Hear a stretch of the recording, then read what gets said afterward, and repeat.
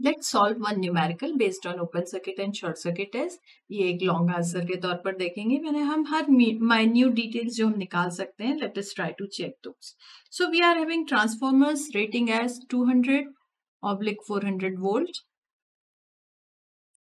50 hertz, single phase transformer, and it has data of open circuit test as 200 volt, 7.7 amperes and 70 watts on LV side, and short circuit test as 15 volt, 10 ampere, 85 watts on HV side.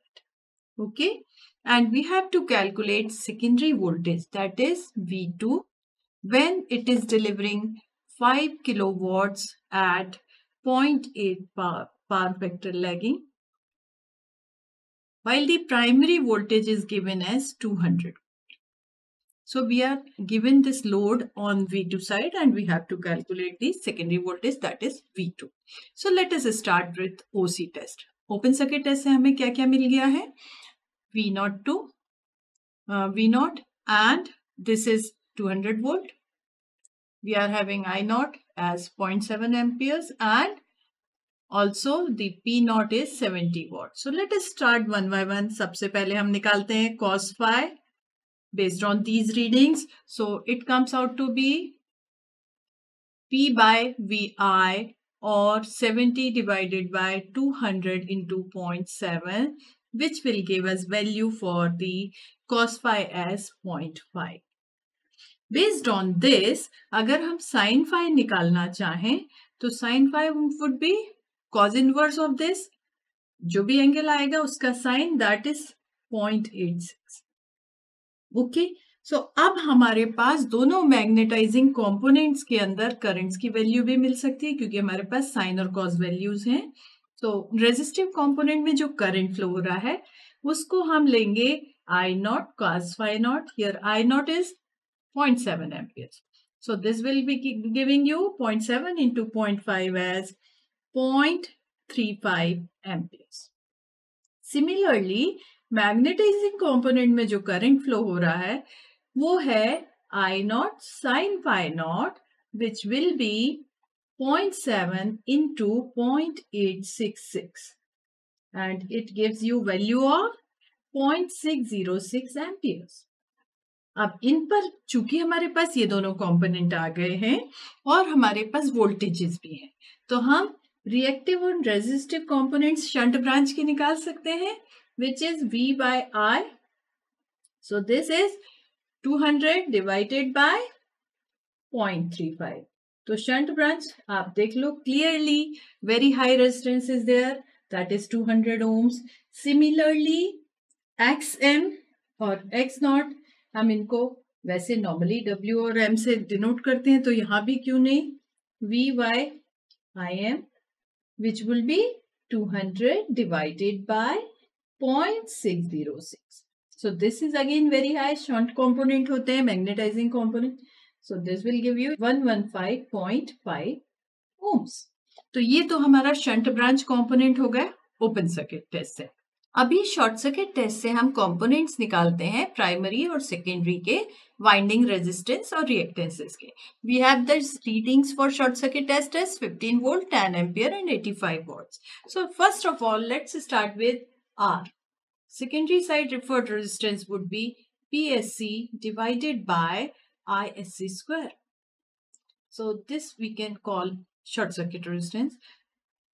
So it would be 85 divided by current, that is 10 square. This gives us 0.85 ohms. Similarly, impedance can be taken from VSC by ISC. और ये आता है 15 volt हमारे पास है, current 10 amperes है, so it comes out to be 1.5 ohms. From these two, we are easily having reactance, that is Z square minus R square, which gives us value as 1.235 ohms. अब हमारे पास ये तीनों components भी हैं जो कि primary और सेकेंडरी रेजिस्टेंस और रिएक्टेंस को बताते हैं। अब हमें यदि ओवरऑल सर्किट को इक्विवेलेंट सर्किट को प्राइमरी साइड रेफर करना हो, we know transformation ratio K is given by V2 by V1. Here we are having V2 400 and V1 as 200. So it comes out to be 2. तो जब refer to primary होगा, R01 would be R divided by this resistance divided by K square. So it will give us what? 0.85 divided by 4 and 0.212 ohm is the answer. Similarly, X would be given by RSC by this K square, and this gives us 1.235 divided by 4 and answer comes out to be 0.308 ohms. अब हम यदि इन्हीं सारे parameters को secondary side refer करेंगे तो हमें क्या करना होगा, यहाँ हमने K से डिवाइड किया है. Now we have to multiply it by K square. Again this R0 would be, हमें ये तो हो गए शंट कंपोनेंट्स को हमें शिफ्ट करना है. तो R0 was 200 ohms and 115 ohms. So these are now 200 into 2 square and this gives us 800 ohms.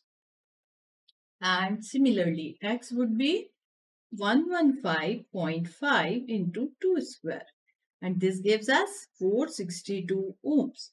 High voltage side जाने पर सारे इम्पीडेंसेस हमें हाई दिख रहे हैं. अब थर्ड पार्ट रह जाता है जो कि हमें आंसर में निकालना है. लोड केवीए दिया हुआ है and we have to calculate load current and then overall drop in the voltage. So as the question has asked us about the voltage drop or secondary voltage available for 5 kilowatt case.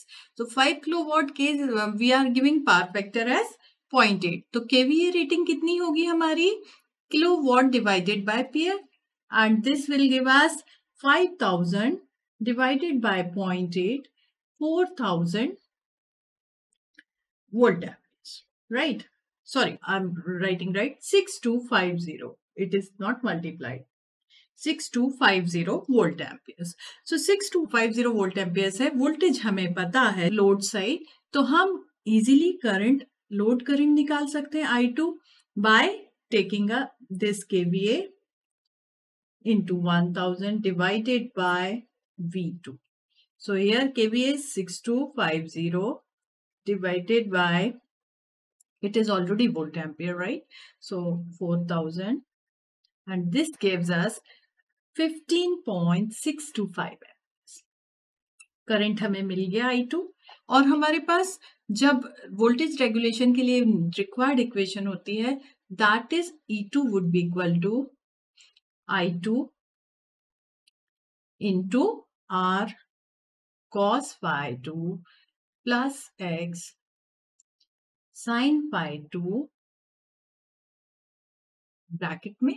तो क्या है current हमारा 15.625 into R0 was, as we calculated, 0.85, power factor is 0.8 plus our X0 was 1.235 into 0.6. This is very convenient with 0.8 power factor. We immediately come to know, yes, 0.6 is sin phi 2. And therefore, the answer comes out to be 22.2 volts. So this is actually the difference between drop. Difference between E2 and V2. So this drop will show us how the secondary voltage, which was 400, is now dropped to secondary side available voltage